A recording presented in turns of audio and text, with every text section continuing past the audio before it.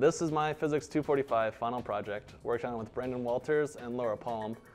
And the point of the project is to get a magnet to levitate midair using a solenoid electromagnetic controller and the circuitry that we designed.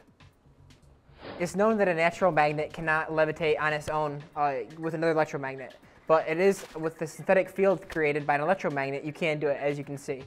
How this works is we have a small sensor in here that as the magnet gets closer, the magnetic field increases. And so what that does is it feeds back into this circuit, into this little comparator chip.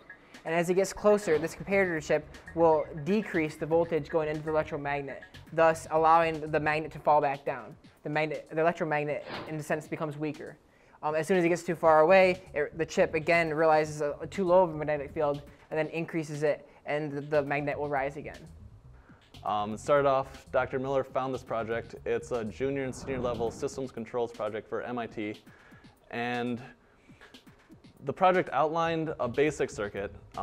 We later found out that it didn't work that great. It was really unstable, and after about 10 seconds, the magnet would flutter out of control and either drop or stick to the top or something dumb like that.